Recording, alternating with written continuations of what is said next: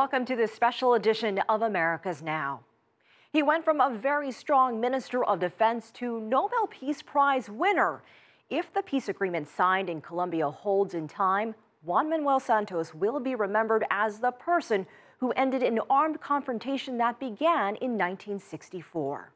Santos's popularity in the last leg of his term is not high, but he knows that national reconciliation comes at a price. He sat down with our correspondent Michelle Begue for an interview and talked about the future of a country. The peace is not constructed from one day to another. This has been a very violent country. 53 years of war, you just don't disappear the sentiments and what was happening in 24 hours. It took Colombian President Juan Manuel Santos and his team of negotiators 4 years to achieve a peace deal with the largest Colombian rebel group known as FARC. The peace agreement was signed on September 27, 2016. The world watched as President Santos and FARC leader Rodrigo Londoño ended over half a century of conflict. Como jefe de Estado de la patria que todos amamos, les doy la bienvenida a la democracia. I hope that people realize and history realizes that we have a better country today than we had 8 years ago. This is something that any head of state, any leader would want to say after he finishes his term. As Juan Manuel Santos approaches the end of his second term, he agreed to a sit-down interview with us to reflect on Colombia's past 7 years. First of all, this peace agreement is very unique. It's the first time that a guerrilla group gives up their arms and accepts a transitional justice. This had never occurred before with any guerrilla group, with any armed conflict. Colombia's peace agreement has been lauded for its balance between socio-economic reforms, security, and victims' rights. According to the Kroc Institute for International Peace Studies at the United States University of Notre Dame, the Colombian Accord is ranked among the top 10 most comprehensive agreements signed in the last 25 years. No! But the implementation has also been rocky. Delays and challenges have arisen through the process, something that the president dismisses. This has been marginal. It's simply an excuse to criticize the process. A delay of 1 week or 2 weeks or 2 months in a war of 53 years is nothing. It's irrelevant. So the critics always try to find excuses to criticize the agreement. One of the most vocal critics, former President Álvaro Uribe Vélez. Pedimos a las Naciones Unidas. His main argument is that the accord fails to guarantee justice for victims of the FARC.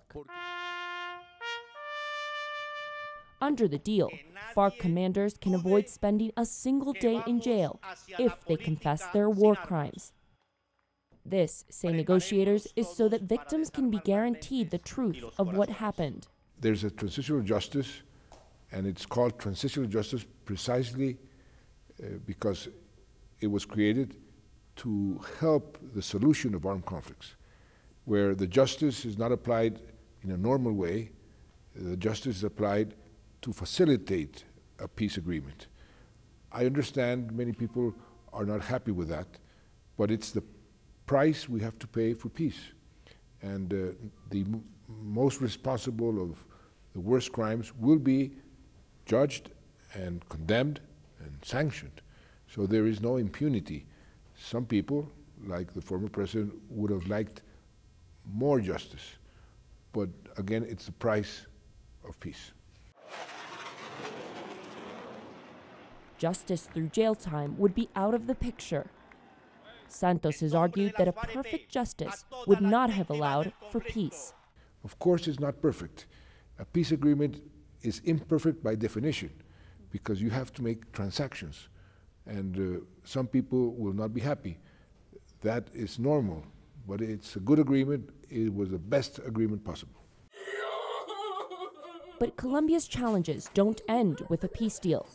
According to conflict monitoring NGO Indepaz, this year alone, criminal groups have killed 50 social leaders across the country. So I can guarantee you that what has happened is the remnants of this war, because usually it's in the areas where the drug traffickers were present, areas where illegal mining was present, and there's a fight among criminal bands to see who takes over.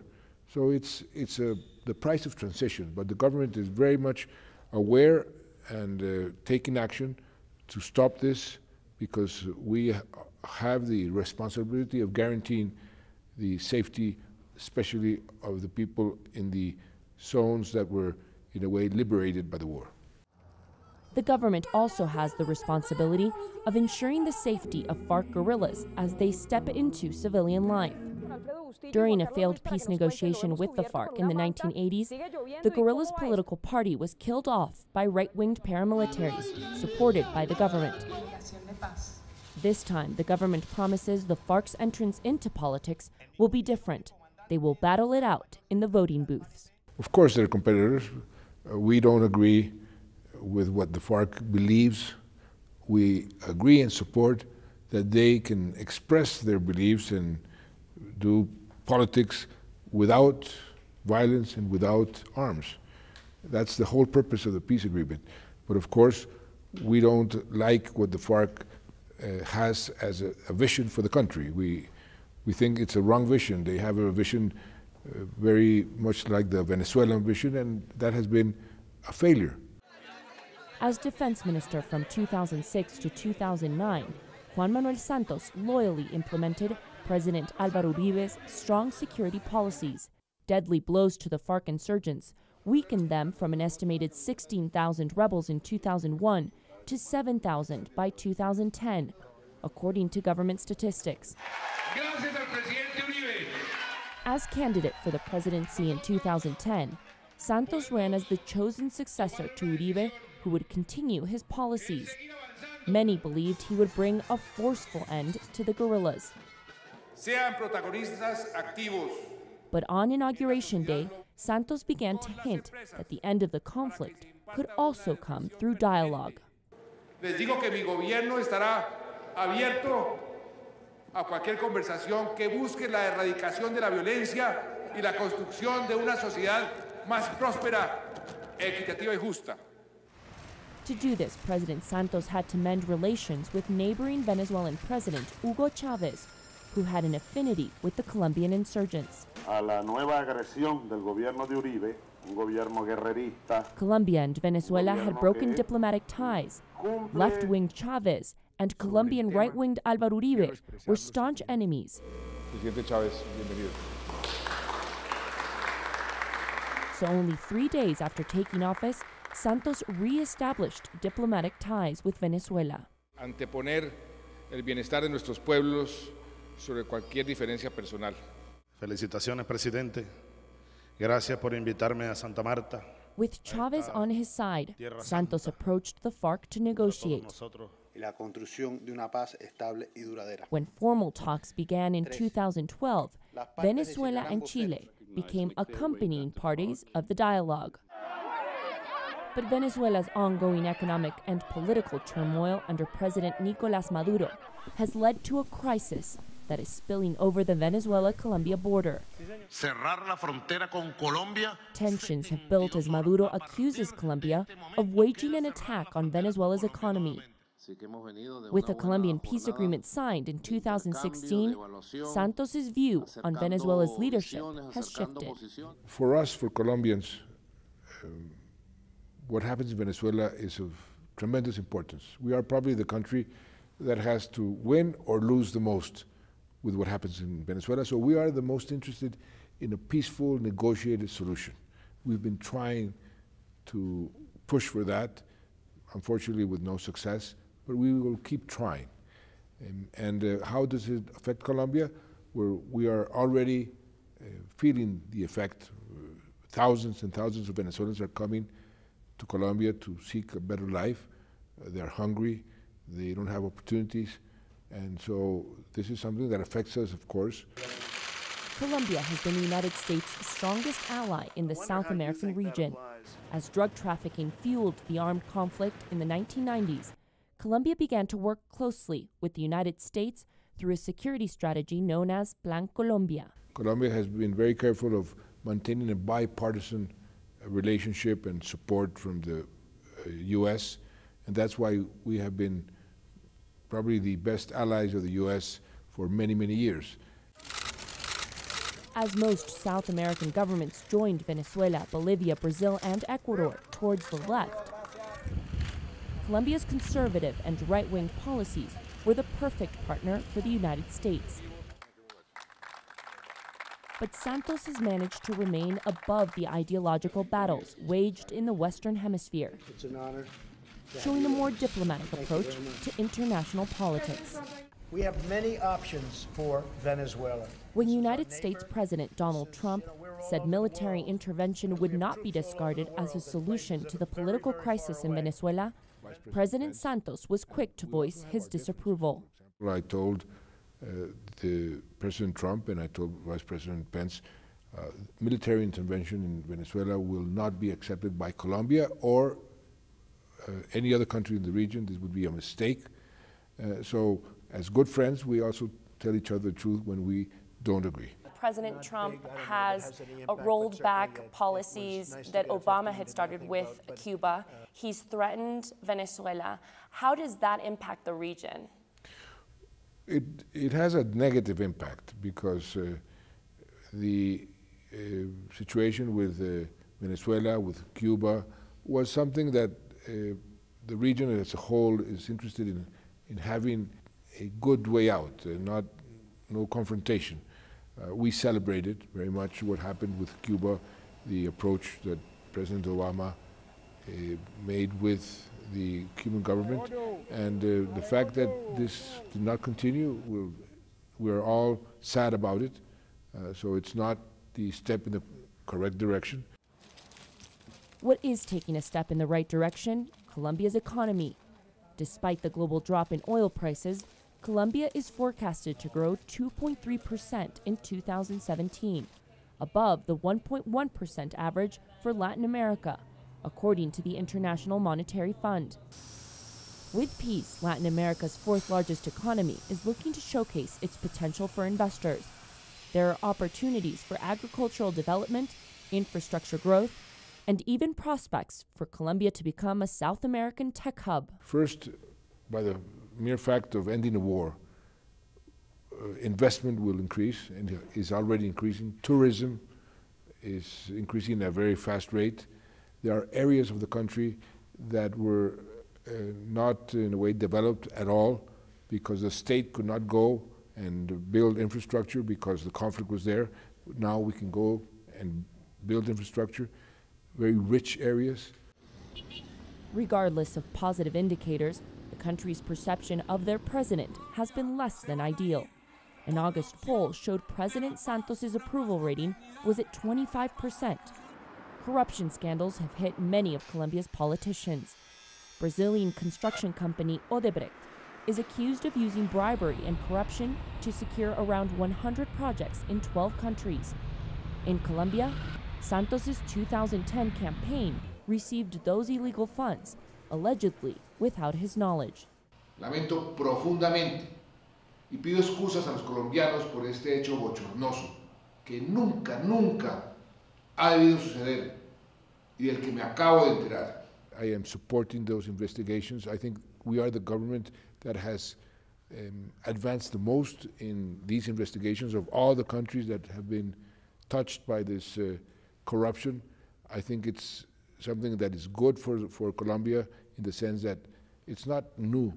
The corruption comes from a long way back. But now, for the first time in our country, we are having results. And this is a good thing. It's painful, but it's good because it recovers the confidence of the people in their institutions. And that's why we are pushing the different judicial organizations to go to after these people and no matter who they touch.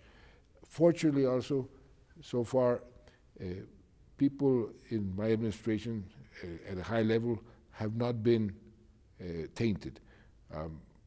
If they're tainted, they should go to jail. Ni tuve conocimiento de esas gestiones. This last year of investigations and scandals throughout Colombian politics contrasts drastically with the closing of 2016, when President Santos received the Alfred Nobel Peace Prize for his efforts to end Colombia's armed conflict.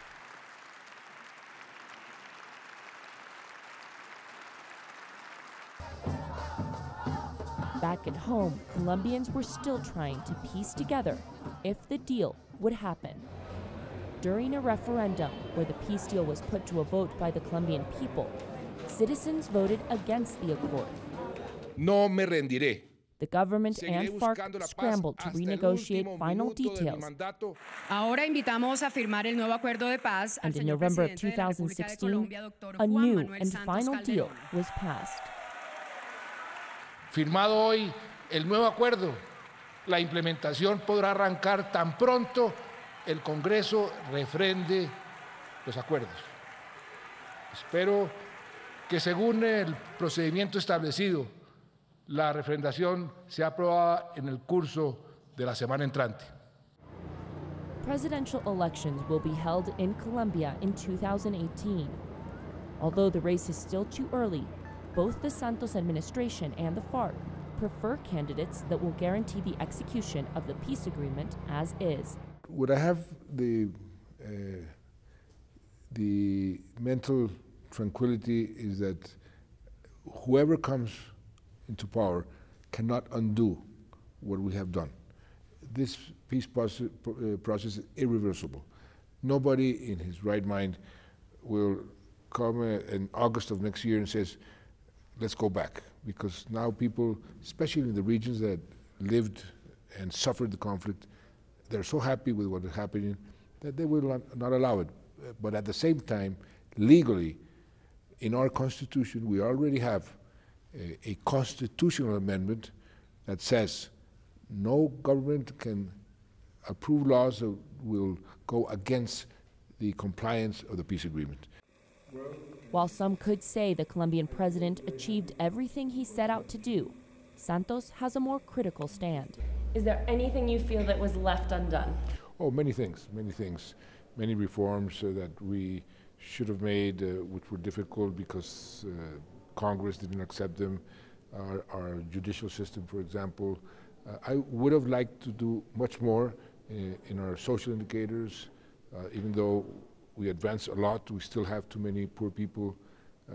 In reducing the differences between the rich and the poor, we were able to change the trend, because we were a country that grew, but at the same time the differences also grew. We changed that trend, but we have a long way to go. In terms of the peace, we still have a group that is still up in arms. We're negotiating with them, the ELN. I would have hoped to have peace with them. So there's many things still to do, but I feel quite happy with what we achieved. Although peace talks may march slowly, President Santos still has a year left in office. 53 years of armed conflict doesn't end overnight, but crucial decisions are made within moments.